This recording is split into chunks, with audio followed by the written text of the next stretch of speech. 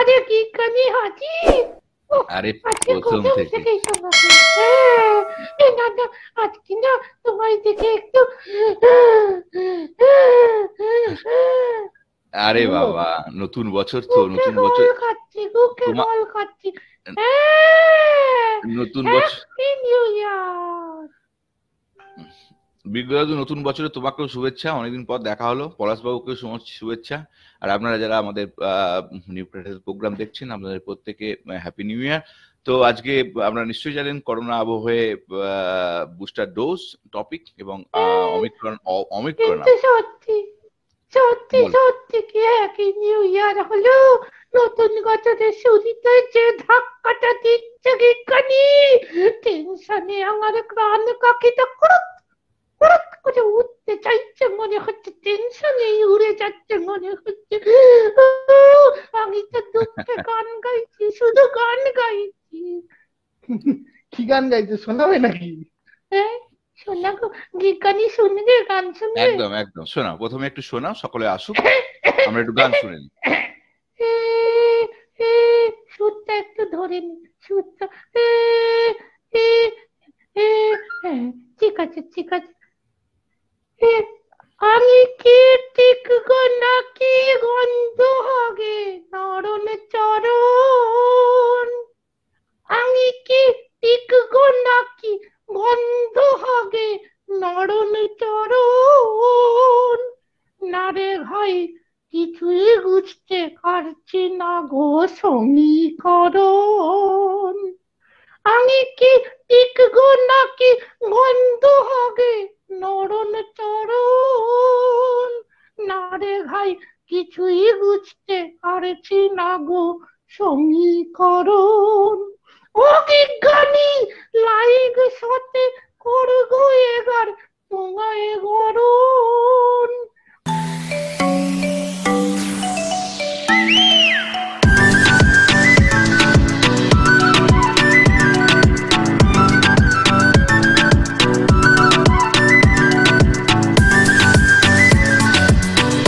অজ্ঞানী লাইগ সাথে করবো আমি তোমায় গরণ।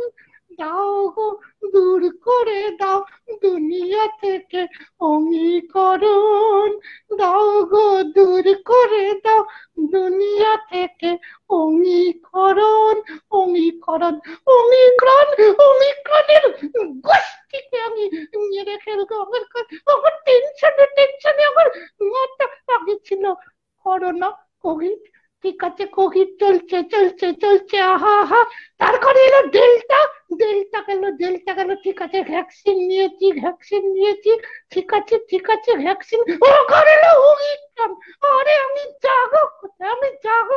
তাও তো তোমাদের কিছু হলে ভ্যাকসিন ট্যাকসিন নিয়েছো, তোমরা ঠিক হয়ে যাবে। আরে এটা তো আমাকে ওষুধও খাওয়ায় না, কিছুই খাওয়ায় না, আমার যে কি হবে বিজ্ঞানী? তোমরা তো তাও অসুখ টসুখ করলে ওষুধ খাবে, ছেড়ে যাবে, কিন্তু আমার কি হবে গো? আমাকে খাবারই খাওয়ায় না, ওষুধ কি খাওয়াবে? আমার যে কি হবে কে জানে। যাকে, আজকের বিষয় হচ্ছে, আপনারা দেখছেন অমিক্রণ আবহে বুস্টার ডোজ। এমনিতেই আবহাওয়াটা খুব মনে হচ্ছে আবহাওয়া খারাপ, আবহাওয়াটাও খারাপ যাচ্ছে নতুন বছরের শুরুতে। খুবই ভয়ানক পরিস্থিতির মধ্যে আমরা দাঁড়িয়ে আছি।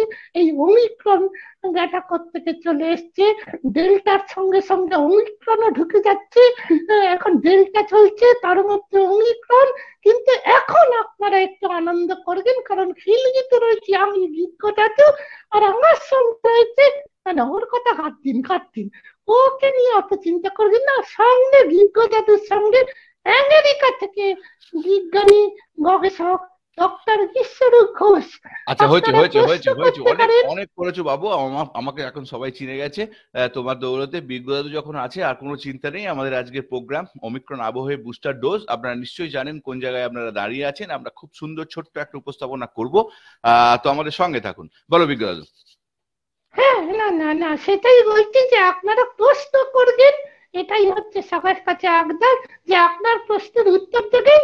না না, এই এই যে গবেষক বিজ্ঞানী ডক্টর ঈশ্বর ঘোষ আমেরিকা থেকে উনি উত্তর দেবেন আপনাদের প্রশ্নের। আর আপনারা তো জানেন খিলগিতে আমরা প্রায়শই, এখন আর রোজ বলতে পারছি না কারণ আগের 2 সপ্তাহ আমরা আসিনি, তবুও দেখতে দেখতে 30তম খড়গে আমাদের চলে এসছে গিগ্গ এবং বিজ্ঞানী। গিগ্গ এবং বিজ্ঞানী 30তম খড়গে আজকে ওমিক্রন আবহে বুস্টার ডোজ আজকের টপিক। তো এই টপিকে প্রথম প্রশ্নটা নয় আমি করি, মানে আমার যে জানার ইচ্ছা, মানে আগে সবার আগে বর্তমানে পরিস্থিতিটা কি ঘটছো। গবেষক বিজ্ঞানী বিশ্বরূপ ঘোষের কাছে আমার প্রশ্ন যে বর্তমান যে পরিস্থিতি যা চলছে আজকের করোনা আবহে আমরা কোথায় দাঁড়িয়ে আছি, এইটা যদি প্রথমে একটু শুরু করো। এক্স্যাক্টলি, আমরা আজকে কোথায় দাঁড়িয়ে আছি? আমরা প্রতিদিন খবর দেখি, রাইট? তাহলে আমরা কোথায় দাঁড়িয়ে আছি? প্রতিদিন নিউজ শুনছি, প্রতিদিন বিভিন্ন ধরনের ইনফরমেশন পাচ্ছি, তাহলে আমরা কোথায় দাঁড়িয়ে আছি? এটা হচ্ছে বড় কোশ্চেন।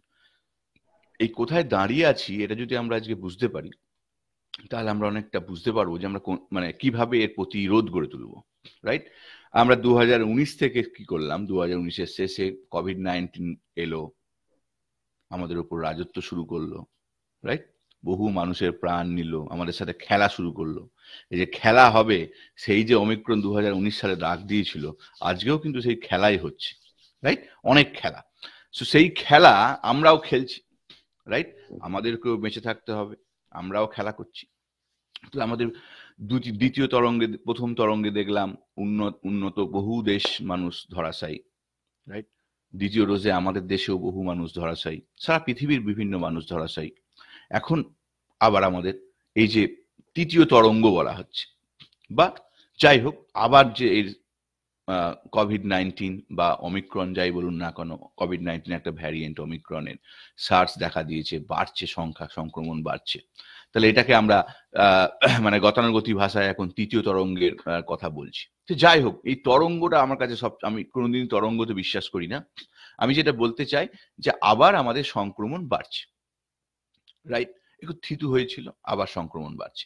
তো এই জায়গায় আমাদের কোভিড-19 এর যে ডেল্টা ভ্যারিয়েন্ট আগে ছিল, আস্তে আস্তে তার সাথে প্যারালাল এখন অমিক্রন বলে আরেকটা ভ্যারিয়েন্ট, সেই ভ্যারিয়েন্টটা বাড়ছে। ডেল্টা কিন্তু আছে, ডেল্টার সাথে অমিক্রন কিন্তু বাড়ছে। যেমন এখন ইউএসএ ডেল্টার জায়গায় অমিক্রন চলে আসছে, মানে ডেল্টা কিন্তু এবার পিছনের সাইডে যাচ্ছে, অমিক্রনের সংখ্যা বাড়ছে। ইউরোপের বিভিন্ন কান্ট্রিতে তাই, ইংল্যান্ডে যদি দেখেন, ইউকেতে যদি দেখেন, ইউকেতেও কিন্তু এবার অমিক্রনের সংখ্যা বাড়ছে। আর ভারতে যদি আজকের পরিসংখ্যান দেখা যায়, তাহলে দেখা যাবে যে এখন পার ডে এটা কিন্তু সংক্রমণটা সেই প্রথম ডিসেম্বর অব্দি আপ টু 20,000 অব্দি ছিল, জানুয়ারি থেকে শুরু হয়েছে, এটা লক্ষাধিক হয়ে গেছে। এই নাম্বারটা প্রতিদিন চেঞ্জ হবে, তাহলে আমি সেইভাবেই বলছি, লক্ষাধিক হয়ে গেছে পার ডে সংক্রমণ। এবং সেখানে অমিক্রন এই যে স্পেশাল একটা ভ্যারিয়েন্ট, একটা নতুন ভ্যারিয়েন্ট, যে ভ্যারিয়েন্টটা নিয়ে এখন বহুল চর্চা, সেই ভ্যারিয়েন্টটার সংখ্যাও প্রায় 3,000-এর ওপর। তাহলে ডেল্টা কিন্তু আমাদের আছে, যে ডেল্টাটা কিন্তু আমাদের ছিল এবং যেটা প্রিডমিনেন্টলি ছিল দ্বিতীয় তরঙ্গের সময়, যেখানে বহু মানুষ প্রাণ হারিয়েছে। তাহলে সেই ডেল্টার সাথে আজকে আর একটা ভ্যারিয়েন্ট অ্যাড হচ্ছে, সেটা হচ্ছে অমিক্রন। তো এই জায়গায় আমরা দাঁড়িয়ে আছি। তাহলে আজকে আবার আমরা কি হচ্ছে না, রাষ্ট্রীয় বিভিন্ন ধরনের নীতি আসছে, বিভিন্ন ধরনের প্রোটেক্টিভ মেজার নেওয়ার জন্য ধরুন নিষেধাজ্ঞা আসছে, রাইট? আবার আমরা কি হচ্ছে, হুড়মুড় করে ঘরে ঢোকার জায়গায় চলে যাচ্ছি। আলটিমেটলি ক্ষণিকের সময় হলেও আমরা বিভিন্ন যে রেস্ট্রিকশন গুলো আসছে, সেগুলো আবার আমরা যেন একটা আতঙ্কের পরিবেশ সৃষ্টি হয়েছে সাধারণ মানুষের মধ্যে, যেন আবার একটা আমরা ঘরে ঢুকে যাচ্ছি, রাইট? তাহলে এই জায়গায় আজকে আমরা দাঁড়িয়ে আছি। আমি প্রথমে জায়গাটা বললাম যে কোথায় আমরা দাঁড়িয়ে আছি, ঠিক আছে? তো এইটা তুমি জানতে চাইছিলে তো বিজ্ঞ দাদু, যে আমরা কোথায় আজকে দাঁড়িয়ে আছি। তাহলে এই জায়গায় আমরা আজকে দাঁড়িয়ে আছি, যেখানে আরেকটা কথা যে আমাদের ভ্যাকসিনেশন হয়েছে, প্রথম ডোজ হয়েছে, দ্বিতীয় ডোজ হয়েছে, আমাদের যারা ভ্যাকসিনেশন নিয়েছেন, রাইট? আবার কিডসদের 15 থেকে 18 বছরের ভ্যাকসিনেশন স্টার্ট হচ্ছে। এই জায়গায় আমরা দাঁড়িয়ে আছি। তো এই হচ্ছে ওভারঅল। আমাদের অনেক মেডিকেশন এসেছে, আমাদের স্ট্যান্ডার্ড ট্রিটমেন্ট অনেকটা ইমপ্রুভ হয়েছে, আমাদের হসপিটালের ইনফ্রাস্ট্রাকচার আগে যা ছিল এখন একটু বেটার হয়েছে, আগের থেকে বেটার হয়েছে। কারণ আগে দ্বিতীয় তরঙ্গে আমরা মানে মৃত্যু মিছিল দেখেছি, আমাদের অক্সিজেনের অভাব দেখেছি, কিন্তু সেগুলো আস্তে আস্তে সেগুলো ছিল না, অনেক প্ল্যান্ট হয়েছে। আবার লজিস্টিক এই যে সরবরাহকারী এই জিনিসটা অনেকটা আয়ত্তে এসছে, রাইট? তাহলে আমরা এখন কিন্তু অনেক কিছু দেখেছি এবং অনেকটা বেটার প্রিপেয়ার থাকবো, এটাই আমরা এক্সপেক্ট করবো, রাইট? তাহলে এই জায়গায় আমরা দাঁড়িয়ে আছি। বলো। ঠিক ঠিক ঠিক, হ্যাঁ, একদমই একদমই। ওমিক্রন, ডেল্টা, এই শুভ সন্ধ্যা বিশ্বজিৎ ব্যানার্জি লিখছেন, শুভ সন্ধ্যা তোমাকে। তাকে তাকে তাকে বিজ্ঞানীর কাছে শুভ সকাল, কারণ উনি আমেরিকাতে আছেন, ওনার জন্য গুড মর্নিং। আচ্ছা, আমাদের জন্য আচ্ছা শুভ সন্ধ্যা নয়নতারা ঘটক, চলে এসেছো, আমি খুব খুশি হয়েছি। নয়নতারা ঘটক, তো আজকে তো জানোই তোমরা, আমাদের আমাদের বিষয় হচ্ছে বুস্টার ডোজ। এই করোনা আবহে, করোনা না ওমিক্রন আবহে আমাদের বুস্টার ডোজ, এইটা হচ্ছে টপিক। তো আজকে আমরা আলোচনা শুরু করে দিয়েছি। আমাদের বিজ্ঞানী খুব সুন্দর ভাবে বর্তমান পরিস্থিতি এবং আবহাওয়াটা আমাদের সামনে তুলে ধরেছেন। এইবারে আমি তোমাদেরকেও বলবো যে তোমরা প্রশ্ন করো, তোমাদের প্রশ্নের সরাসরি উত্তর দেবেন বিজ্ঞানী গবেষক। তো আমি বলবো তোমাদেরও প্রশ্ন করতে, এবং আমি পরের প্রশ্নে একটু চলে যাই। পরের প্রশ্নটা হচ্ছে ওমিক্রন। ঠিক আছে, কোভিড-19 আমরা শুনেছিলাম, তোলকার হয়েছে 19, 20, 20 আর 21 জুড়ে এই কোভিড-19। আবার ডেল্টা ডেল্টা শুনছি, ডেল্টা ডেল্টা এসছে, ডেল্টার প্রকোপেও আমরা করছি অনেকে, ডেল্টাও আমাদের খুবই ভয় ধরাচ্ছে, কিন্তু তারপরে এলো ওমিক্রন।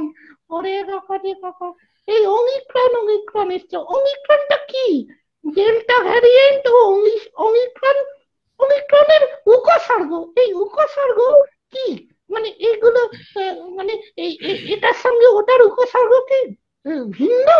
মানে ডেল্টার উপসর্গ, ডেল্টা ভাইরাস যদি থাকে তার উপসর্গ সিমটম, আর যদি ওমিক্রন ঢোকে তার উপসর্গ, এই দুটো কি আলাদা? এইটা একটু জানার ইচ্ছা। মানে বাহ, ওমিক্রনটা বাহ, কি বুঝতে আর পেরেছি। ডেল্টা, আর বুঝে গেছে বুঝে গেছে। আমাদের হ্যাঁ, না, খুব শান্তি ভালো শান্তি। প্রশ্ন, খুব ভালো প্রশ্ন। এইটুকু, এইটুকু শরীর আর কত চাক নিগো বলতে পারো?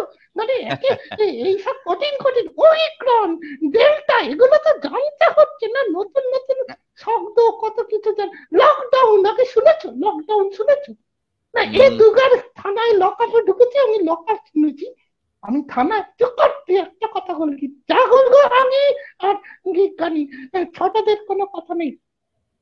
বিজ্ঞ কথা বলবে আর বিজ্ঞানী কথা বলবে। এই আপ- আপনারাও কথা বলতে পারেন, আপনারাও কথা বলতে হ্যাঁ, পারেন, আপনারা আপনারা আপনারা প্রশ্ন মেসেজ করতে পারেন। করবেন, আপনাদের উত্তর দেবো। এই প্রশ্নটা খুব ভালো প্রশ্ন, যেটা করেছে সাধারণত আমাদের জেনে রাখা ভালো। আপনারা হয়তো অনেকে ব্যাপারটা শুনেছেন।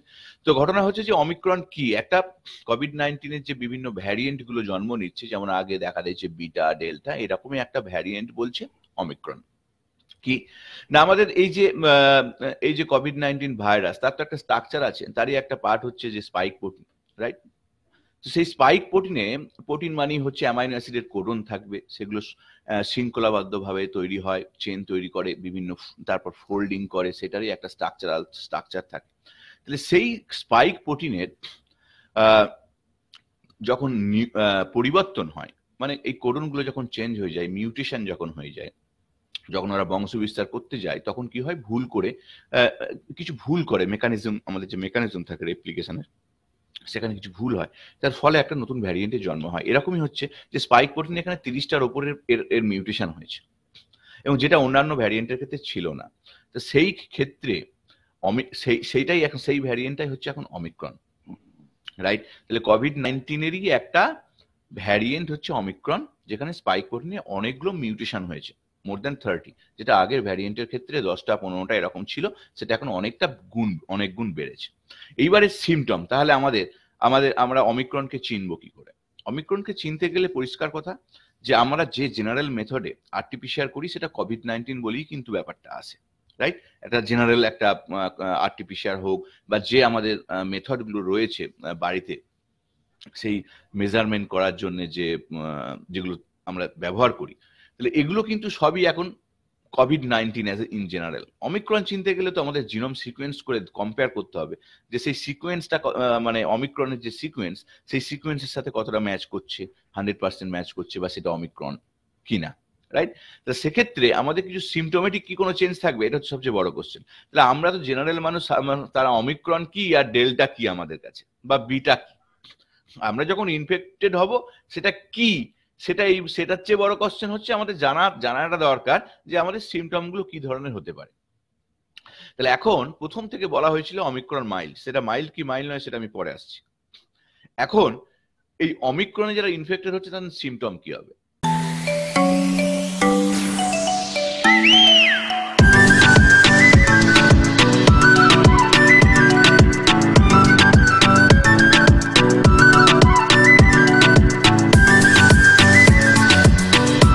আর ডেল্টাই বা যারা আছে তাদের সিমটম কিছু। কোভিড-19 যে সিমটম গুলো আপনারা সবাই জানেন, এতদিন ধরে 2 বছর ধরে শুনে আসছেন বিভিন্ন মাধ্যমের আপনারা, যে সিমটম গুলো আমাদের রয়েছে, জ্বর 102 এর উপর জ্বর, রানিং নোজ, গায়ে হাত পায়ে ব্যথা, রাইট?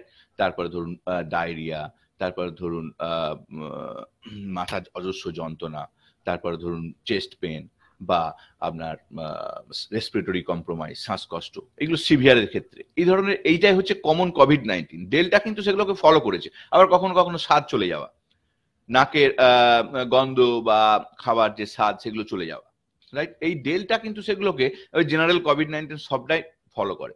তো অমিক্রনের ক্ষেত্রে কিছু কিছু সিমটম যে সেগুলো নাও আসতে পারে, চান্সেসটা কম, লেস লাইকলি, রাইট? তার মধ্যে এই স্বাদ চলে যাওয়া, এইটা হচ্ছে অমিক্রনের ক্ষেত্রে লেস লাইকলি। তা বলে কি আসতে পারে না, আসতে পারে, কিন্তু লেস, যেটা যেটা ডেল্টাতে অনেক সময় বেশি মানুষের ক্ষেত্রে আসতো, রাইট?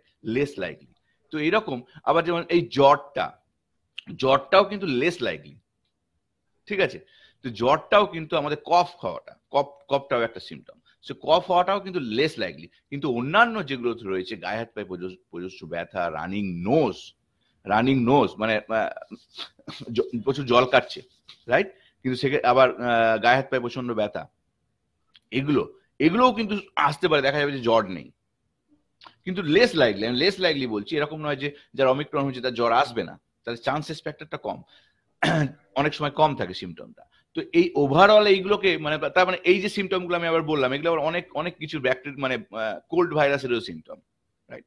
তাহলে এইখানে আমাদের ব্যাপারটা বুঝতে হবে যে আমরা কোনটা অমিক্রন কোনটা ডেল্টা, এর পিছনে যদি আমরা না ছুটি, ওভারঅল একটা আইডিয়া রাখি, বিজ্ঞদাদু সবচেয়ে বেটার হচ্ছে সাধারণ মানুষের ক্ষেত্রে আমি একটা আইডিয়া রাখবো যে আমি এটা সাধারণ কোল্ড ভাইরাস বা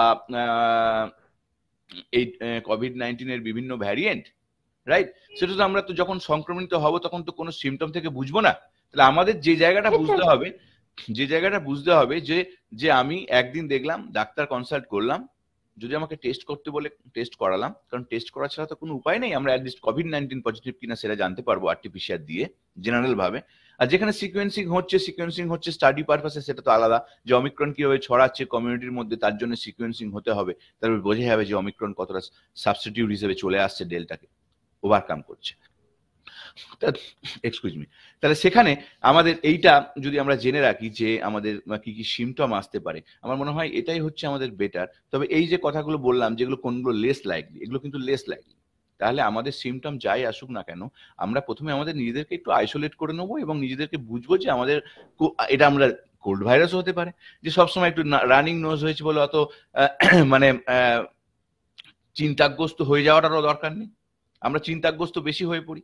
আমরা আগে নিজেদের সিমটমটাকে চিনবো, জানবো। যদি আমার সিভিয়ার যে সিমটম গুলো কোভিড-19 সবসময় থাকে, যে ইনফেক্টেড হন না কেন, রাইট? সেই সিমটম গুলো যদি আমার চলে আসে, যে আমার রেসপিরেটরি কম্প্রোমাইজ হচ্ছে, বুকে প্রচন্ড যন্ত্রণা হচ্ছে, বা আমার ডায়রিয়া, মানে এমন ডায়রিয়া হয়েছে যে মানে বুঝতেই পারছেন, তখন আমার হসপিটালে ছুটতে হবে।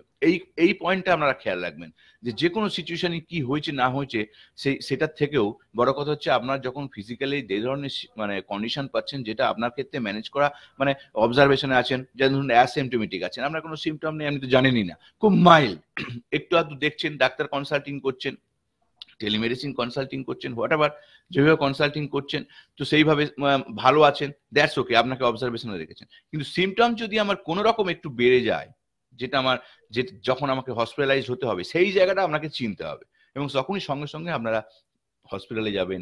সেখানে অনেক বেটার সিস্টেম আছে, আর্লি যেতে পারলে যে কোনো জায়গায় কিন্তু আমরা আমাদের জীবনটাকে অনেকটা বেটার রাখতে পারবো, সুরক্ষিত বেশি থাকবো, রিস্ক ফ্যাক্টরটা কম হবে।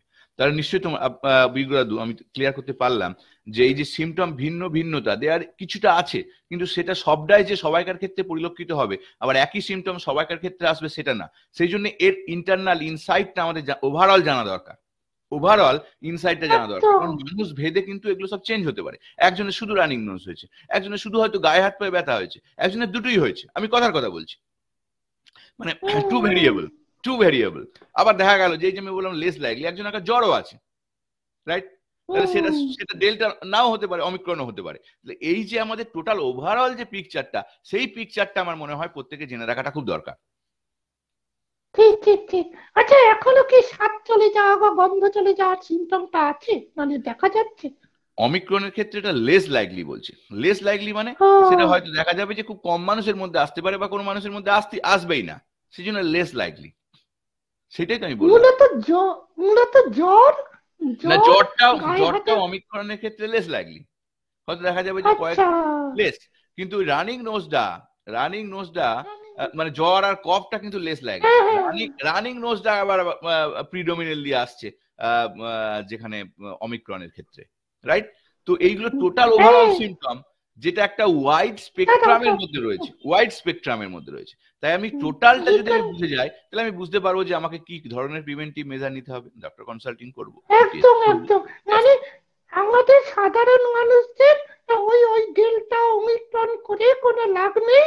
আমাদের যদি কোন রকম সিমটম আমরা দেখি, রানিং নোজ, দ্বারা ওকে আগে বুঝিয়ে দিই। ওকে এটা ভাবছে কি বলতো, রানিং নিউজ মানে নাক আবার কি করে দৌড়োয়, কখনো হয়? আরে রানিং নোজ মানে সর্দি, এক নাকারে সর্দি। হ্যাঁ, তো এইটাই রানিং নোজ। তারপরে গায়ে হাতে গায়ে ব্যথা, জ্বর খুব সামান্য হলেও হতে পারে, নাও হতে পারে, টেনশন নেই। আর কি কি বলছে, ডায়রিয়া হতে পারে। এই হচ্ছে ব্যাপার। এইসব সিমটম দেখা নিলে আগেই আমাদের ট্রিটমেন্টটা যত তাড়াতাড়ি শুরু করবো, তত তাড়াতাড়ি আমাদের ততই মঙ্গল। এটাই তো। আরেকজন কোশ্চেন করেছিল, আমি একটু বলবো আমাদের। হ্যাঁ, বিশ্বজিৎ তাহলে ব্যানার্জি। ভ্যাকসিন নিয়ে আমাদের, হ্যাঁ বিশ্বজিৎ ব্যানার্জি, তাহলে ভ্যাকসিন নিয়ে আমাদের লাভ কতটা হচ্ছে? খুব চিন্তা ভালো, করো, ভ্যাকসিন। খুব হ্যাঁ, খুব ভ্যাকসিন ভালো নিয়ে প্রশ্ন করেছো। হুম, তো সেটাই সেটাই তো সেটাই। তাহলে আমি বলি, তাহলে কেন আজকে আমাদের ভ্যাকসিন নিয়ে লাভ কি হচ্ছে, এটা এখন কিন্তু বড় প্রশ্ন, রাইট? তাহলে আমরা আজকে কি সিনারিও দেখছি, আপনারা যদি বিভিন্ন স্টাডি রিপোর্ট দেখেন বা বিভিন্ন দেশের রিপোর্ট গুলোকে বোঝার চেষ্টা করেন, তাহলে আপনারা বুঝবেন এখন যারা হসপিটালাইজ হচ্ছে বা যারা সিভিয়ার আর অমিক্রনের দরুন যারা মারা গেছেন, আইডেন্টিফাইড হয়েছে, তারা ম্যাক্সিমাম মানুষ কিন্তু ভ্যাকসিনেটেড ছিলেন না, অথবা যারা একটা ডোজ নিয়েছেন, দুটো ডোজ নেননি। সিভিয়ারের কথা বলছি। এরকম নয় যে ভ্যাকসিন নিয়েছে বলেন আপনি সংক্রমিত হবেন না, সংক্রমিত হতেই পারেন ঠিক আছে। কিন্তু ভ্যাকসিন নিলে আমাদের যে লাভটা হচ্ছে, যেটা এখনো পর্যন্ত এই জেনারেল পপুলেশনের ক্ষেত্রে বিভিন্ন দেশের ক্ষেত্রে যেটা দেখা গেছে, যে হসপিটালাইজড হওয়া বা সিভিয়ারিটি আসাটা অনেকটা কমেছে। এখনো পর্যন্ত অমিক্রনে যারা মৃত্যু হয়েছে তাদের ক্ষেত্রে আনভ্যাকসিনেটেড বা যারা একটা ডোজ নিয়েছেন এরকম সংখ্যা কিন্তু এখনো পর্যন্ত রিপোর্টেড, রাইট? কিন্তু এটাও যে যারা ডবল ডোজ নিয়েছেন ভ্যাকসিন, তারা কিন্তু সংক্রমিত হচ্ছেন। তাহলে বুঝুন ইনসাইড সিনারিওটা। এই জন্যই আমাদের এই বুস্টার ডোজ এই কনসেপ্টটা কিন্তু আবার আসছে। ক্লিয়ার হয়েছে? বলো। হ্যাঁ হ্যাঁ, মানে এটাই বুস্টার ডোজ। আমার তৃতীয় কোশ্চেন যেটা ছিল সেটা এটাই, যে বুস্টার ডোজ কতটা অপরিহার্য বা প্রয়োজনীয় বলে মনে হচ্ছে? কেন বুস্টার ডোজ বা তৃতীয় ডোজের প্রয়োজন হয়ে উঠেছে? আমার অনেক চেনা লোক বুস্টার ডোজ ইতিমধ্যেও নিয়ে নিয়েছেন, কিন্তু আরো একটা জিনিস বিজ্ঞানী, দুটো ভ্যাকসিন নেওয়া তারপরে বুস্টার ডোজ নেওয়া তা সত্ত্বেও কিন্তু কোভিড হয়েছে, সেরকমও দেখা যাচ্ছে। আচ্ছা, তাহলে সরি, আমার একটু ঠান্ডা লেগেছে, বলছি। তো এক্সকিউজ মি, এই যে আমরা বুস্টার ডোজ নিয়েছি বা এই যে বিজ্ঞানী যেটা বলছে যে বুস্টার ডোজের ক্ষেত্রে যে প্রাসঙ্গিক কথাটা, আমাদের তা সত্ত্বেও হয়েছে, অনেকে নিয়েছে তা সত্ত্বেও হয়েছে। আবার যে বিশ্বজিৎ ব্যানার্জি যে কোশ্চেনটা করলো, এগুলো সবটারই কিন্তু একটা আমি যে এখন যে পয়েন্টটা ব্যাখ্যা করব আপনাদের কাছে উপযোগী হবে। ধরুন আমরা যারা ভ্যাকসিন নিয়েছি, প্রথম ডোজ নিয়ে থাকুন, দ্বিতীয় ডোজ নিয়ে থাকুন, আমরা যারা নিয়েছি আমাদের প্রত্যেকের একটা, আমরা ইনিশিয়ালি যেটা আমরা দেখেছি যে আমাদের শরীরে অ্যান্টিবডি গড়ে উঠবে। আবার এটাও এখন বিভিন্ন রিপোর্টেড, বিভিন্ন যারা ভ্যাকসিন বার করেছে, ফাইজার বলুন, মডার্না বলুন, যারা রিপোর্ট বার করেছে যে অমিক্রন ভ্যারিয়েন্টের এগেনস্টে যারা আগে ডোজ নিয়েছিল, দুটো ডোজ নিয়েছিল, তাদের ক্ষেত্রে কি অ্যান্টিবডি টাইটার আছে, সেই অ্যান্টিবডি টাইটার কি অমিক্রন ভ্যারিয়েন্টকে নিউট্রালাইজ করতে পারছে। এটাকে ইনভিট্রো স্টাডি করা হয়, সেরাম স্যাম্পল কালেক্ট করে সেটা একটা আর্টিফিশিয়াল সিউডো ভাইরাসের ওপর দিয়ে একটা ইনভিট্রো সেল কালচার মডেলে একটা স্টাডি করা হয় বা একটা অ্যাসে করা হয়, বিভিন্ন ধরনের অ্যাসে থাকে যে নিউট্রালাইজ করতে পারছে কিনা। ঠিক আছে, তাহলে সেখান থেকে দেখা গেছে যে সবাই যে সমস্ত মানুষ আগে দুটো ডোজ নিয়েছিলেন বা একটা ডোজ নিয়েছিলেন, তাদের যে 6 মাস বা 8 মাস পর অ্যান্টিবডি টাইটার কমে গেছে এবং তারা অমিক্রনকে সিগনিফিক্যান্টলি কেউই নিউট্রালাইজ করতে পারছে না। ভালো করে বুঝুন পয়েন্টটা, এটা একটা স্টাডি রিপোর্ট বলছি ব্যাকগ্রাউন্ডে, তারা নিউট্রালাইজ করতে পারছে না। তখন বুস্টার ডোজ কনসেপ্ট এলো, তখন তারা আবার কোনো মানুষকে যে স্টাডি পারপাস যে তৃতীয় ডোজ, যেটাকে বুস্টার ডোজ দিয়ে পরীক্ষা করে দেখলো যে তাদের ক্ষেত্রে আবার দেখা যাচ্ছে আমরা নিউট্রালাইজিং ক্যাপাসিটিটা অনেকটা বাড়াতে পারছি। যারা রিসেন্টলি তৃতীয় ডোজ নিয়েছেন তাদেরও 1 মাস পর স্যাম্পল কালেকশন করা হলো, তারপরে আবার ওই একই পরীক্ষা করা হলো অমিক্রনের ভ্যারিয়েন্ট দিয়ে আর্টিফিশিয়ালি অ্যাসে করা হলো, যেখানে দেখা গেছে যে তৃতীয় ডোজ বা এই যে বুস্টার ডোজ বলা হয়, তো এটার দিয়ে নিউট্রালাইজিং ক্যাপাসিটিটা অনেকটা আবার বাড়ছে। তাহলে আমাদের শরীরে উইথ টাইম যেটা একদম যে অ্যান্টিবডি, যেটা আমাদের প্রিভেন্টিভ মানে বি সেল দ্বারা তৈরি হয়, রাইট, সেই অ্যান্টিবডিটা আমাদের থ্রেশহোল্ড লেভেল থেকে কমে যাচ্ছে, কন্টিনিউ আমাদের শরীরে সেটা মানে লেভেল মেনটেন করছে না, সময়ের রেসপেক্টে কমে যাচ্ছে। তো এই জন্য আবার এই যে স্টাডিটার কথা বললাম, এরকম সব কোম্পানি এই স্টাডিগুলো করছে, তাদের মডার্না অ্যান্ড ফাইজারের ক্ষেত্রে এই দুটো স্টাডি রিপোর্টেড হয়েছে। সো তাদের ক্ষেত্রেও কিন্তু আমি যেটা বললাম এক্স্যাক্টলি এই ধরনের ঘটনা পরিলক্ষিত হয়েছে। তো সেক্ষেত্রে এখন বুস্টার ডোজের কনসেপ্টটা এসে গেছে, তাহলে বুস্টার ডোজ কি আমাদের দিতে হবে? দিলে কি আমরা আটকাতে পারবো? তাহলে আমাদের নিউট্রালাইজিং ক্যাপাসিটিটা বাড়াচ্ছি। তাহলে সেই কনসেপ্টই কিন্তু আজকে আমাদের এখানেও বুস্টার ডোজ দেওয়া হচ্ছে আমেরিকাতে। আমিও নিজেও বুস্টার ডোজ নিয়েছি, আমার যেমন ফাইজারের এমআরএনএ ভ্যাকসিন আমি নিয়েছিলাম। তো সেক্ষেত্রে মানে আপনারা কেউ মডার্না নিতে পারেন, কেউ মানে সরি ইন্ডিয়াতে এখনো এমআরএনএ যায়নি, মানে আমেরিকার লোকেদের কথা বলছি। সো আপনারা যে যেটা নিয়েছেন, যেমন কোভ্যাক্সিন বলুন, কোভিশিল্ড বলুন, যেটা এখন নতুন রুল এসছে, সেটা আমি আসছি পরে, ভারতবর্ষে কারা এলিজেবল সেটা আমাদের বুঝতে হবে আগে, যে কাদেরকে দেয়া হচ্ছে, রাইট, যাদেরকে এখন সেটাকে আমি পরে আসছি। তাহলে এই যে বুস্টার ডোজের প্রয়োজনটা কেন আপনারা নিশ্চয়ই বুঝতে পারছেন, যে আমরা আমাদের প্রিভেন্টিভ মেজারটাকে আরো বাড়াতে চাইছি, যাতে করে আমাদের হসপিটালাইজেশন সংখ্যাটা কমে। আবার এই যে যারা ভ্যাকসিন ডোজ নিয়েছেন, রাইট, তাদের ক্ষেত্রে বিভিন্ন স্টাডিতে দেখা যাচ্ছে হসপিটালাইজেশন সংখ্যাটা কমছে। এরকম নয় যে হসপিটালাইজ কেউ হচ্ছেন না। এই কোশ্চেন গুলো কিন্তু মানে এই পয়েন্ট গুলো কিন্তু আপনাদের ইনসাইড পয়েন্ট, মানে আপনাদের বোঝার দরকার যে আমি নিয়েছি মানে যে হসপিটালাইজ হব না এরকম কোনো গ্যারেন্টি কেউ দিচ্ছে না। কারণ আমাদের প্রত্যেকটা শরীর আলাদা, প্রত্যেকটা শরীরের ক্ষেত্রে আমি ধরুন ভ্যাকসিন নিলাম, আমার ক্ষেত্রে একটা থ্রেশহোল্ড অ্যান্টিবডি তৈরি হলো, আপনি ভ্যাকসিন নিলেন যাদের বহু কোমরবিডিটিস আছে, তাদের ক্ষেত্রে থ্রেশহোল্ড লেভেলটা অনেক ক্ষেত্রে কমে যায়। কিন্তু আমরা তো এই স্টাডি দেখছি না যে আমি দুটো ডোজ নিয়েছি, তারপর দেখি আপনার টাইটার কত আছে, যেটা থ্রেশহোল্ড লেভেল থেকে কম আছে কিনা, এগুলো তো আমরা কেউ দেখি না স্টাডি করে। এত স্টাডি করা তো সম্ভব নয় মাস লেভেলে। তাহলে আমাদের এই যে ঘটনাগুলো ঘটছে, এগুলো কিন্তু সবটার পেছনে যদি একটা কারণ খোঁজা যায়, তাহলে কিন্তু তার কারণ কিন্তু আমরা খুঁজে পাবো যদি আমরা সেটাকে স্টাডি করি।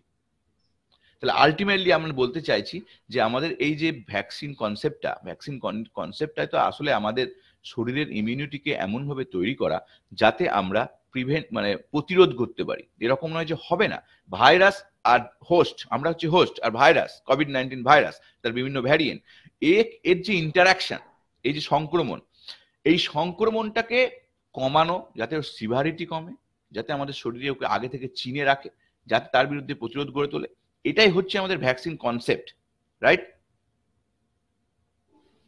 তো এই জন্যই আমাদের বুস্টার ডোজের প্রয়োজন এখন হয়ে উঠছে।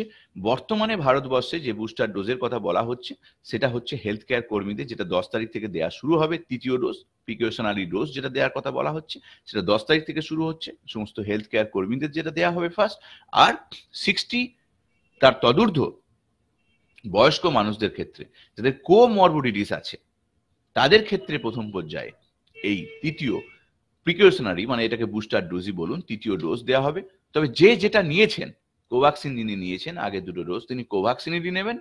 যারা কভিশিল্ড নিয়েছেন তারা কভিশিল্ডেরই নেবেন। এইরকমই কিন্তু এখন যে নতুন নির্দেশ এসেছে সেটা হচ্ছে এই টোটাল সিনারিও। তাহলে আপনারা যারা এলিজেবল, এবার হচ্ছে এলিজেবল কারা, আমার 60 ওপর, আমার কোমরবিডিটিস আছে, আমি এলিজেবল, তাহলে আমি নিয়েছি কিভাবে নেবো, সেটা আপনাদের নিকটবর্তী যেখানে ভ্যাকসিনেশন ড্রাইভ সেন্টার আছে সেখানে যখন শুরু হবে তখন নোটিফিকেশন মানে নিশ্চয়ই আপনারা পাবেন, বা আমরা দেখতে পাবেন যখন প্রোগ্রাম স্টার্ট হচ্ছে, তখন সেগুলো নিয়ে নেবেন আপনি যারা এলিজেবল হবেন।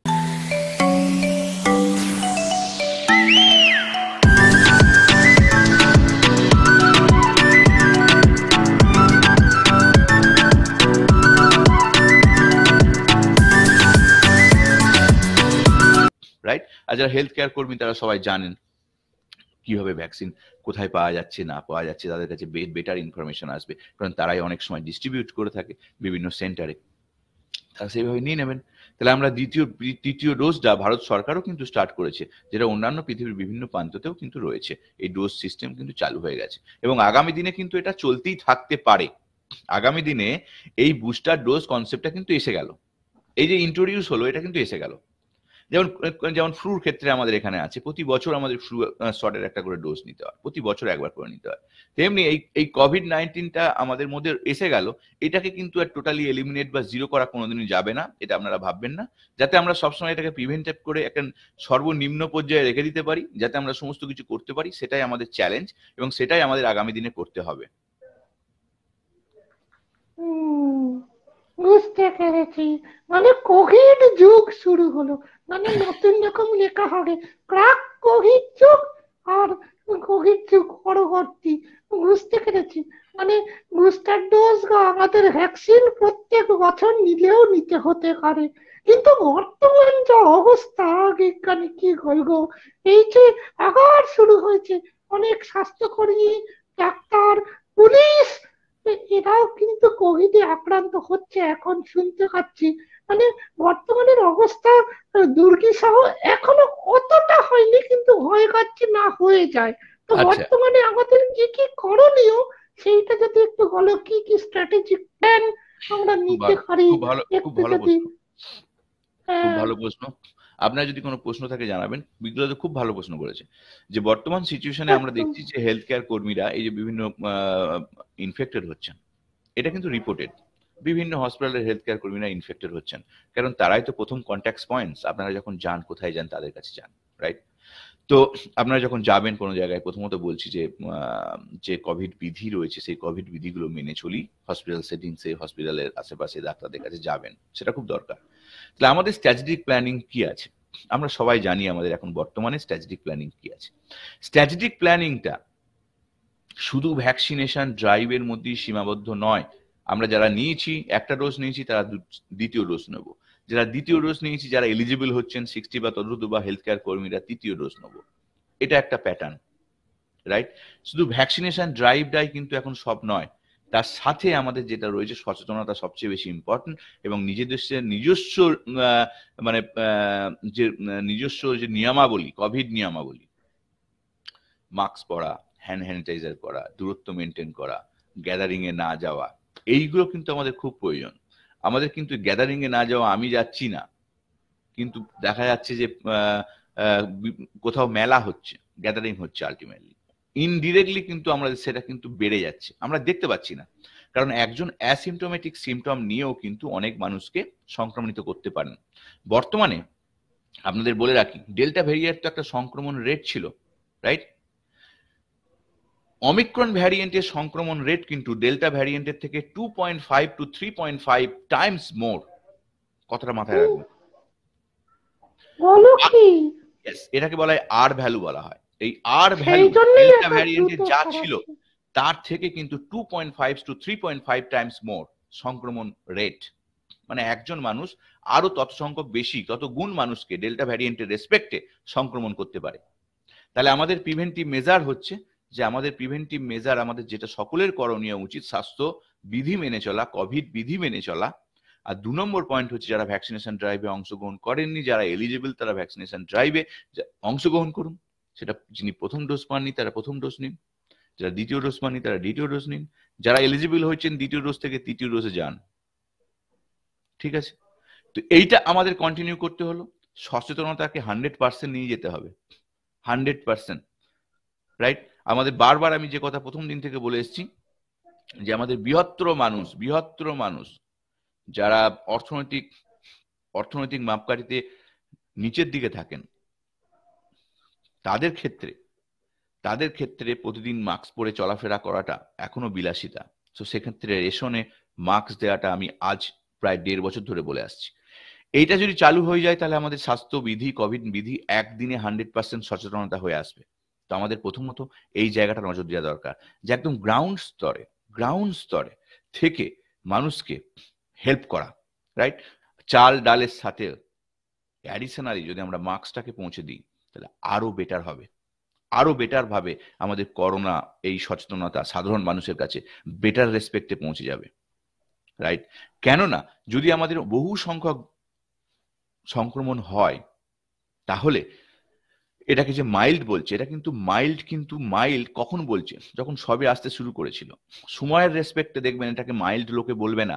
আমি একবারও এটাকে মাইল্ড বলিনি। ইটস এ ইনফেকশন যেটা এখনো পর্যন্ত রিপোর্টেড নয়।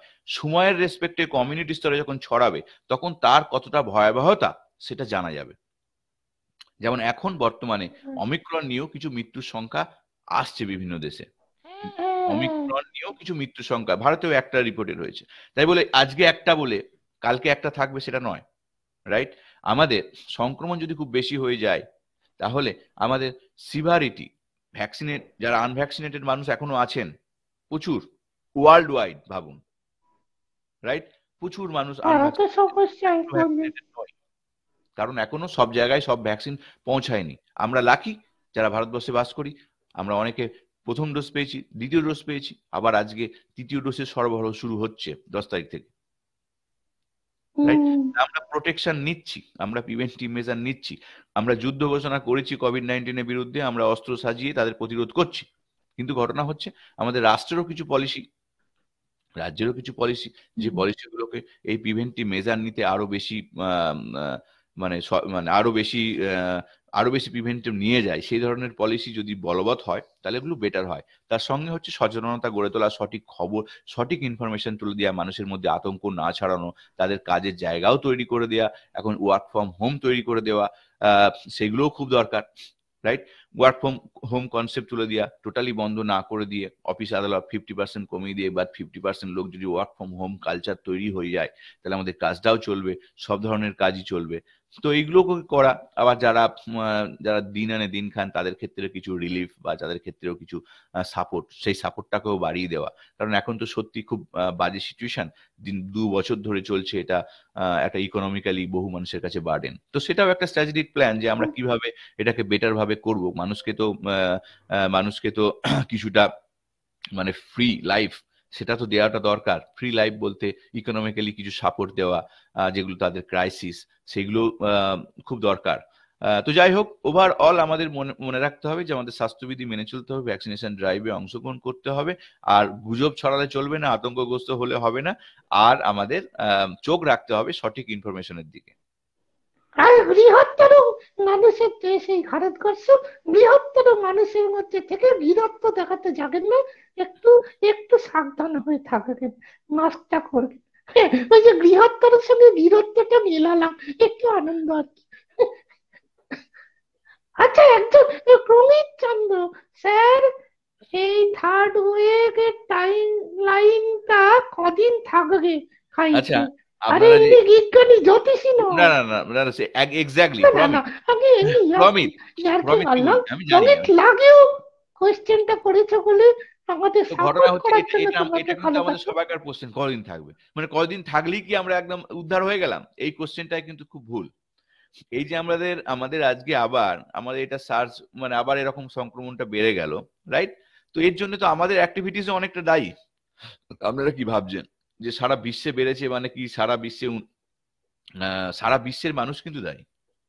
এরকম ভাববেন না যে শুধু ভারতবর্ষে বেড়েছে বলে ভারতবাসী দায়ী। সারা বিশ্বে যে বাড়ছে তার জন্য জানবেন সারা বিশ্ববাসী দায়ী। এটা কিন্তু বিশ্ববাসীর দায়, রাইট? তো আমরা কিন্তু সব প্রটোকল সব জায়গায় মেনে চলি না। আমরা যখন একটু থিতু হয়ে গিয়েছিল, দ্বিতীয় তরঙ্গ থিতু হয়ে গিয়েছিল, একটা খুব ভালো জায়গায় ছিলাম, তখন কিন্তু আমরা আবার আগের মতো ফিরে ফিরে পেতে চেয়েছি ইমিডিয়েটলি, এবং যেখানে স্বাস্থ্যবিধি মেনে চলিনি। একটা কথা মনে রাখবেন, ভাইরাসের বহু সংখ্যক মানুষ অ্যাসিমটোমেটিক নিয়ে ঘুরে বেড়াচ্ছে, যেটা আমরা চোখে দেখতে পারি না, যেটা ট্রেস করা যায় না, যেটা আমাদের কাছে রিপোর্টেড নেই, রাইট?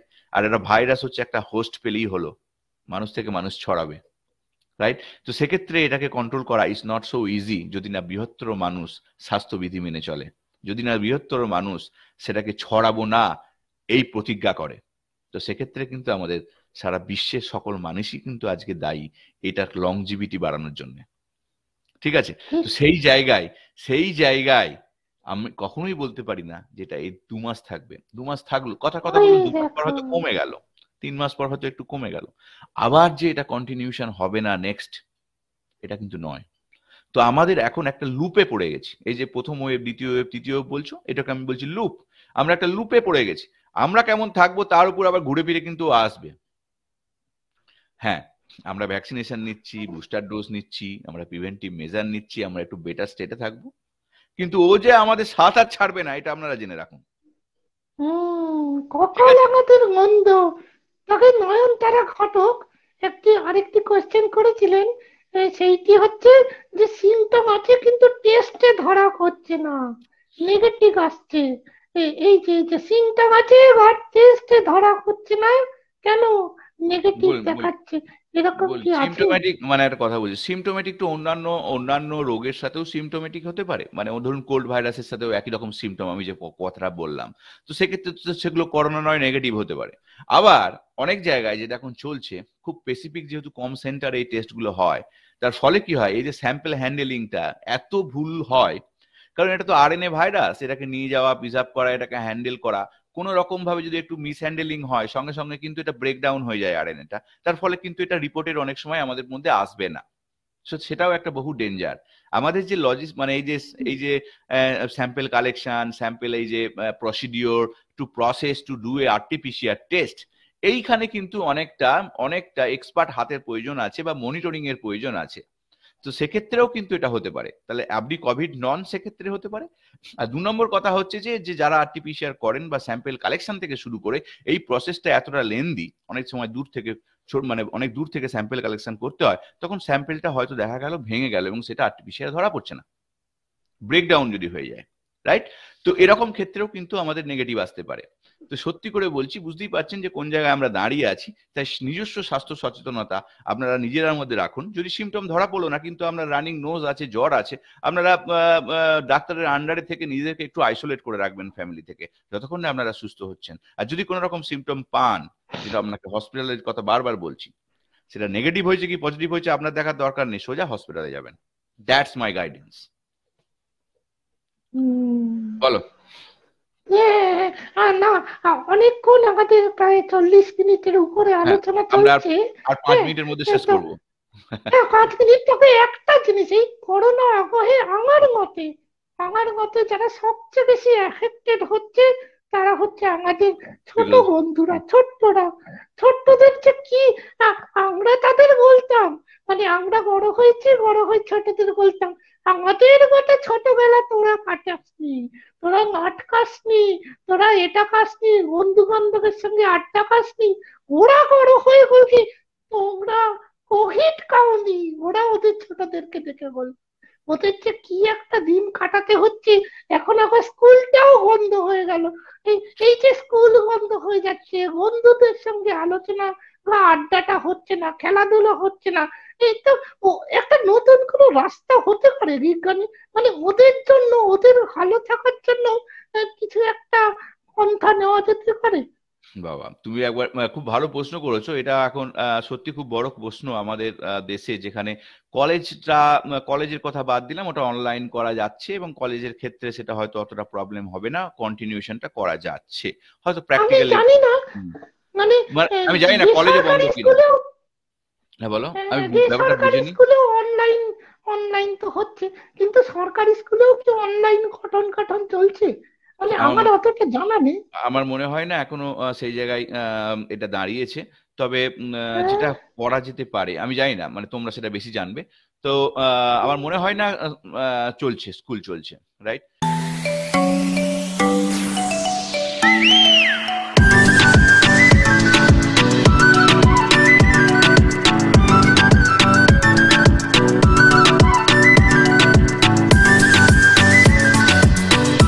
তো কলেজের কথা বাদ দিলাম, কলেজের ছেলে মেয়েরা অনেক বড় ছেলে মেয়ে, তাদের ক্ষেত্রে ইজিলি অনলাইন সিস্টেম চালু করা যায়, বা নিশ্চয়ই অনলাইনে আগে চলেছে, কলেজ চলেছে, হয়তো প্র্যাকটিক্যাল ক্লাসেস গুলো প্রবলেম হতে পারে। 2 নম্বর হচ্ছে যে যে স্কুলের প্রাইমারির কথা যদি ভাবেন, একদম লোয়ার প্রাইমারিতেও প্রবলেম আছে। একদম বাচ্চা বাচ্চা ছেলে মেয়েদের ক্ষেত্রে, যারা একদম অ আ ক খ শিখছে, তাদের ক্ষেত্রে খুবই প্রবলেম আছে এখন স্কুল কন্টিনিউ করানো, কারণ মানে ইন পার্সন, মানে অন সাইডে যখন যেহেতু বন্ধ আছে। তো সেক্ষেত্রে আমার যেটা মনে হয় যে আমাদের স্ট্র্যাটেজিক প্ল্যানিংটা, সেক্ষেত্রে আমরা সেটা বাড়ির এডুকেশনের উপর কিছুটা ছাড়তে পারি, হোম এডুকেশনের উপর কিছুটা ছাড়তে পারি, আহ, পরে সেটাকে আমরা আপগ্রেড করতেই পারি। কিন্তু আমার মনে হয় ক্লাস ফাইভ থেকে ক্লাস 12 এই স্কুলিং ব্যাপারটা আমরা কিন্তু অন্যভাবে একটু ভাবতে পারি। আমরা যদিও রিসেন্টলি যেটা ট্রাই হয়েছিল, 9, 10, 11, 12 স্টার্ট হয়েছিল, আমাদের অন সাইট স্কুল স্টার্ট হয়েছিল, সেটা আবার এই কোভিড এর জন্য কিছুদিন হয়তো বন্ধ হয়ে গেছে। তো ঘটনা হচ্ছে যে আমি ক্লাস 8, 9, 10 এর কথা বলছি না, 9, 10, 11, 12 এর কথা শুধু বলছি না, আমি বলছি যে আমাদের ধরুন আজ 2 বছরের উপর হয়ে গেল। তো সেক্ষেত্রে আমাদের টেকনোলজি অনেক দূর এসে গেছে, আমাদের প্রত্যেকটা স্কুলের একটা অ্যাডিকুয়েট স্টাফ আছে, রাইট, টিচার আছে প্রত্যেকটা স্কুলের। তাদের তাদের কাছে প্রত্যেকটা স্কুলের ছেলে মেয়ের ফোন নাম্বার আছে, এভরিথিং আছে। অ্যাডমিশনের সময় সেগুলো থাকে, না থাকলে তারা জোগাড় করে নেবেন। তো সেগুলো আছে। তো আমরা এটাকে, আমাদের যেহেতু ইনফ্রাস্ট্রাকচার দিক থেকে এখনো আমাদের সেখানে প্রত্যেকটা স্কুলের প্রত্যেকটা ছেলের কাছে যে কম্পিউটার থাকবে এরকম কোনো গ্যারেন্টি নেই, বা আমাদের স্ট্রাকচারালি সেইভাবে এখনো তৈরি নয়। তবে সেইটার দিকটা আস্তে আস্তে তৈরি হতে হবে আগামী দিনে। 2 বছর হয়ে গেল, এখন অনেকটা হয়ে যাওয়ার দরকার ছিল। এটা আবার 6 মাস পরও যদি কিছু না হয়, তাহলে আমাদের মানে ঠিক রাস্তায় আমরা যাচ্ছি না। 2 নম্বর কথা হচ্ছে যে উম, এই যে আমাদের এত টিচার রয়েছেন, আমার মনে হয় যে তারা অনলাইনে দায়িত্ব ভাগ করে নিয়ে এই প্রত্যেকটা ছেলে মেয়েকে, আমরা তো এখন আমাদের দরকার নেই, আমাদের প্রত্যেকটা বাড়িতে ফোন আছে। আমি ড্যাম শিওর রাইট নাও যে আমাদের সেই, মানে যে স্তরেরই ছেলে মেয়ে হোক না কেন, নিম্নবিত্ত, মধ্যবিত্ত, উচ্চবিত্ত, এখন সবাইকার হাতেই অ্যান্ড্রয়েড ফোন চলে এসছে। প্রত্যেকটা মানুষ, আমি নিজে দেখেছি, হয়তো একজন দুজন রেয়ার কেস, সেগুলোকে বাদ দিলাম এই মুহূর্তে। এমন বিতর্ক করলে বলবে হ্যাঁ আচ্ছা, আমি দেখছি নেই, কিন্তু আমি না না, রেয়ার আচ্ছা কেস। ওই না, এটা তো ঠিক যে আমাদের সরকার, আমাদের পশ্চিমবঙ্গ সরকারও সাহায্য করেছে, 10,000 টাকা করে দিয়েছে মোবাইল হ্যাঁ, কেনার জন্য। হ্যাঁ, হ্যাঁ, হ্যাঁ, দিয়েছে, তাহলে তাহলে সবার কাছে সেটাও থাকার দিয়েছে, কথা। থাকার কথা। বা হ্যাঁ, আরো, হ্যাঁ। মানে আমি বলতে চাইছি যে এই স্টুডেন্টদের যদি কিছুটা সাপোর্ট করে দেওয়া যায়। এখন বড় বড় স্ক্রিনের অনেক কিছু পাওয়া যায়, বড় বড় স্ক্রিন ধরে, রাইট, অনেক কিছু পাওয়া যায়, খুব কম মূল্যে পাওয়া যায়। তো ঘটনা হচ্ছে যে সেই ধরনের জিনিস, যেটা যেটা গুগল, মানে লিঙ্ক দিয়ে, এখন গুগল ক্লাস দিয়েও easily easily in a 7 days একটা গুগল ক্লাস, একটা সিস্টেম আছে, right? Google class in a 7 days, এইরকম একটা মেশিনে, এটা শুধু ফোন থাকলেই হবে।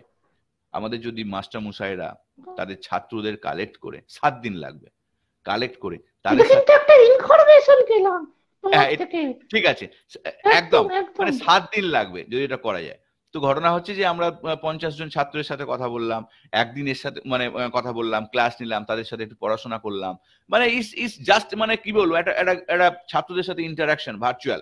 যদি এটা আমরা কন্টিনিউ করতে পারি, কিছুটা এডুকেশন হলো, কিছুটা গল্প হলো, রাইট, এইভাবেও কিন্তু আমরা ছাত্রদের কিন্তু বিষয়মুখী করে রাখতে পারি, মানে পড়াশোনার দিকে মনোনিবেশ করাতে পারি, তাদেরকে গার্জেন হিসেবে কাজ করতে পারি অ্যাজ এ টিচার। কারণ অনেক সময় কি হয়, টিচার কিছু বললে ছাত্রছাত্রীরা অনেকটা শোনে, রাইট? তো সেক্ষেত্রে কিন্তু একটা বিশাল নতুন মাধ্যম হতে পারে, যেটা ইমিডিয়েটলি যতদিন না আমাদের সঠিক ইনফ্রাস্ট্রাকচার গড়ে উঠছে, আমার মনে হয় এই অল্টারনেটিভ হিসাবে এটা ভাবা দরকার যে আমরা ফোনকে কি করে ইউজ করব। প্রত্যেক বাড়িতে ফোন আছে এখন, অ্যান্ড্রয়েড ফোন আছে একটা এখন, সব প্রত্যেক বাড়িতে আছে। আমার চোখে কোনো গরিব মানুষের কাছে নেই, কম আছে, হয়তো বিতর্ক করলে বলবে কিছু মানুষের কাছে নেই, আমি মেনে নিলাম, সেগুলো ছাড়ুন। তো সেটা গভর্নমেন্ট থেকেও অনেক সময় প্রোভাইড করে দেওয়া যায়, এরকম কালেকশন করে কতজন মানুষের কাছে নেই বা কিছু করা যায়, মানে যেহেতু করেছেন আগে, কি যেন দেওয়া হয়েছে, ল্যাব 10,000 টাকা করে আগে দেওয়া হয়েছে। তো এরকম করেও আমার মনে হয় বেসিক ইনফ্রাস্ট্রাকচার একটা শর্ট টার্মে একটা পরীক্ষামূলক করাও যেতে পারে, যেখানে টিচাররা বেশি অ্যাক্টিভ হয়ে তারা এই ফাংশনালিটি গুলো করবে। এটা খুব ইজি করা যায়। দেখুন আমরা অনলাইন এখান থেকে কথা বলছি, আপনারা দেখছেন, রাইট? তো এরকম যদি একটা ছাত্ররা যদি একটা কোন একটা জিনিসে জয়েন করে দেখে বা কিছু কথা বলে, মাস্টারের সাথে ইন্টারাকশন করে, এমনি ধরুন না, গতানুগতিকতার বাইরে ধরুন না, আমাদের সবসময় গতানুগতিকতার মধ্যেই হতে হবে এর কোনো মানে নেই, তাহলে সেটাও কিন্তু আমাদের এই যে বর্তমান যে ক্রাইসিস চলছে সেই ক্রাইসিসটাতে কিছুটা প্রলেপ দেবে। আমি এটাই বলতে চাইছি, অ্যাডিকুয়েট ইনফ্রাস্ট্রাকচার দরকার এবং সেটা করতে হবে, সেটাতে আর করা চলবে না এবং সেটা বেশি প্রলং করাও চলবে না, সেটা তো আছেই। কিন্তু গতানুগতিকতার ইনফ্রাস্ট্রাকচার তৈরি করতে যে টাইম লাগবে, আমরা অল্টারনেটিভ অ্যাপ্রোচে কিন্তু এটা করতে পারি। এবং এটা মনে হয় যে লক্ষ লক্ষ টিচার আমাদের আছে, রিজার্ভ বেঞ্চে আছে এখন, তাদেরকে ইনিশিয়েটটা বেশি নিতে হবে, যে তারা কিভাবে করছেন, তাদের ব্যক্তিগত উদ্যোগও নিতে হবে। কারণ এটা কিন্তু এখন একটা বিশাল সমস্যা হয়ে উঠে আসছে যে টোটালি ক্লোজ বন্ধ, মানে ছাত্রছাত্রী টিচার ইন্টারাকশন টোটালি বন্ধ হয়ে গেছে, রাইট? সেই ইন্টারাকশনটা, এই সামাজিক এত মাধ্যম আছে, সেই মাধ্যম দিয়ে ব্যক্তিগত স্তরে, স্কুলের স্তর থেকেও আমার মনে হয় একটা উদ্যোগ নিলে, একটা পরীক্ষামূলক করলেও এটা অনেক স্টুডেন্টদের উপকার হবে। আমার মনে হয় যে এটা একটা অভিনব অধ্যায় এবং এটা আজ থেকেই করা উচিত। মানে যারা স্কুল টিচার, যারা স্কুলে আছেন, যারা স্কুলের, তারা ভাবুন না, আমি যদি একজনকে ফোন করি গতানুগতিক, মানে একটা ছাত্রের সাথে যোগাযোগ করি, তাতে কার মানে আমাকে গতানুগতিকতা ভাবেই করতে হবে? আমি ভার্চুয়ালি সেই ছাত্রের সাথে ইন্টারাক্ট করতে পারি না? একদম একদম একদম, এই যে আমরা আজকে কথা বলছি। তো আমার মনে হয় এইভাবে যদি একটা স্টার্ট করা যায়। আচ্ছা, আর আমার একদম টাইম নেই, আমার একটা মিটিং আছে। একদমই শুধু আমাদের মধ্যে, হ্যাঁ হ্যাঁ, না না, যারা প্রশ্ন করবেন ঠিক তার উত্তর পাবেন। বিজ্ঞানী প্রত্যেকটা কমেন্টের উত্তর দেন, নিজে করেন। কিন্তু একটা জানাতে ভালো লাগছে, আমাদের এই স্টুডেন্ট টিচার এর মধ্যে একজন টিচারও আমাদের দেখেছেন, তিনি সঞ্চারীকে আমি চিনি, খর্দায় থাকেন, খুব দারুণ সঙ্গীত শিল্পী এবং টিচার এবং শিক্ষক। তিনি প্রশ্ন করেননি, তিনিও বলেছেন যে বাচ্চাদের সত্যি খুব কষ্ট, তিনি ডাইরেক্ট অনুভূতিটা পাচ্ছেন, বাচ্চাদের দেখতে পাচ্ছেন। মনোকত্ব, রাইট স্যার, ঠিক ঠিক ঠিক। আমাদের সঙ্গে থাকার জন্য আমার একদম টাইম নেই, আমি ভেরি সরি, আমার একটা ইমার্জেন্সি মিটিং আছে, আবার আসবো, আপনাদের উত্তর দেবো। এটুকুই বললাম, আমি একটা এক্সটার্নাল জাস্ট একটা কথা উত্তর দিলাম। তো সেই উত্তরের মাধ্যম দিয়ে আমি ব্যাপারটা বোঝাতে চাইলাম যে আমরা ভাবতেই পারি, আমরা পরীক্ষামূলকভাবে ভাবতে পারি। আমি স্কুল টিচার, আমি 100 জন ছাত্রের সাথে ইন্টারাকশন করতে শুরু করে দিলাম, তাদের পড়াশোনার খোঁজ খবর নিতে শুরু করে দিলাম, তাদেরকে গাইড, আমি সায়েন্স, তো এইভাবেও আমরা একটা চালু রাখতে পারি। মানে বলতে চাইছি যে আমাদের যখন কিছু নেই তখন আমরা এইভাবে ভাবতে পারি, যখন কিছু স্ট্রাকচার তৈরি হয়ে যাবে তখন অন্যভাবে ভাববো। চলুন আবার পরে কথা হবে, ধন্যবাদ। হ্যাঁ হ্যাঁ হ্যাঁ, ধন্যবাদ, সবাই ভালো থাকেন, শুভরাত্রি। আবার দেখা হবে বিজ্ঞ এবং বিজ্ঞানীর নতুন কোনো পর্বে রবিবার ঠিক সন্ধ্যে 7টায়। নমস্কার। নমস্কার।